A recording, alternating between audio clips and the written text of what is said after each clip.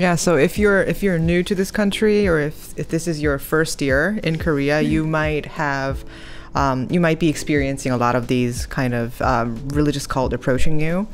So, as foreigners who have been living here for a very long time, if you have any tips or any kind of red flags that foreigners should be looking for, if you have any tips, you can tell our audience. Red flags for me: don't trust girls holding a tablet that come next to you and ask you to watch presentations. This is the modern approach they're doing.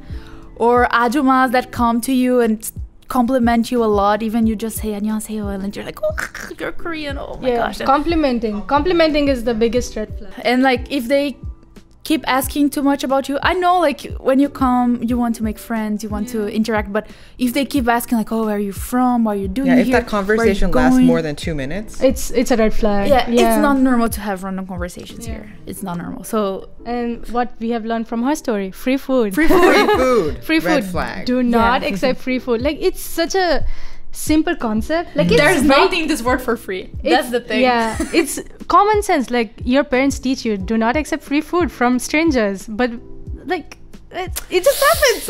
It happens. I mean, it just happens. If they ask you to do a traditional Korean experience, don't.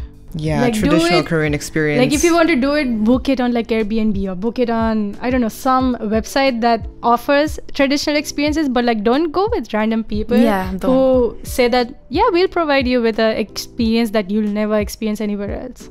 Like, it's a major red flag. Also, they lure a lot of people by saying they have English, Korean, like language exchange meetings. They will come to you like, oh, we have a meeting. There's some Koreans trying to learn English, and there's like these foreigners, they're trying to practice Korean. If you want, you can join us. 갑자기, like out of nowhere, they come and talk to you like this in the middle of the street. No. On the school also, no. Yeah.